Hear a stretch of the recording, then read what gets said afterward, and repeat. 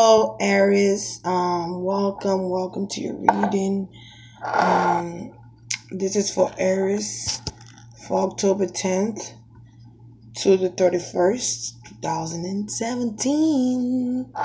So let's get started, shall we? So, Aries, you guys received children.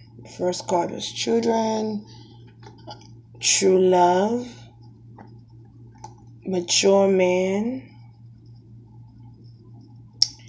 and you have passion here. That is passionate. And then you guys have Queen of Pentacles, the Sun card here. Seven of Wands, Six of Cups, which is Six of Chalices. Two of Swords, Seven, which is a Chariot, and Two of Cups. Okay, all right. So, sorry for bringing you guys late readings. I have a lot going on. I just found out one of my friends' father passed away, so I didn't really get the chance to complete my readings. I had to go console her,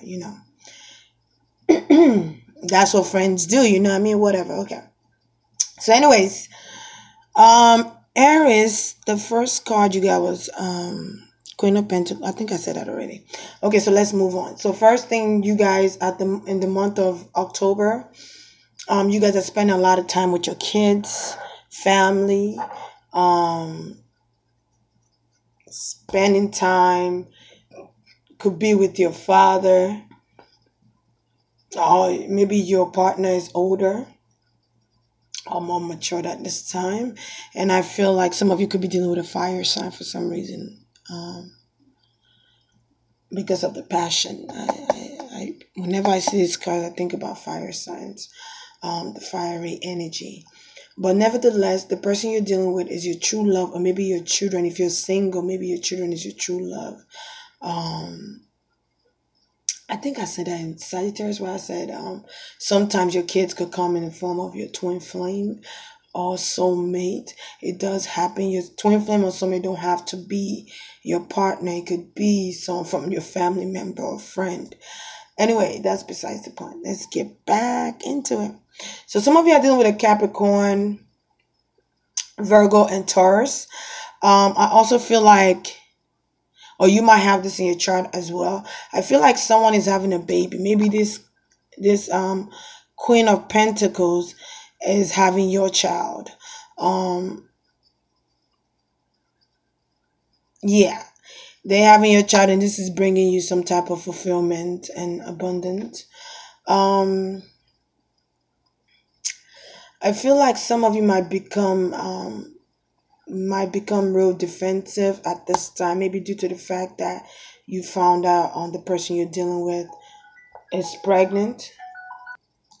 So I feel like some of you might be protecting yourself, protecting your loved one. I feel like some of you are also thinking about your past relationship. I feel like there's someone that's going to be returning, and maybe that's why you're being defensive at this time. I also feel like wherever you're dealing with, if you guys are married, if you're married to an earth sign person, I feel like the universe is giving you guys a second chance to mend the relationship, a second chance to fix what was broken, okay? And I feel like for those of you that are married, you guys have kids with this person. I feel like someone that's coming back into your life, you're going to have to make decision between, for some of you, I feel like you guys have to make decision between the person you're dealing with and your child. For others of you, I feel like you have to make a decision between two people. And I feel like there's going to be movement through this relationship, because the person you're dealing with is your soulmate. The person that's probably returning to you live far or visit from afar. I feel like this person could be a Cancer,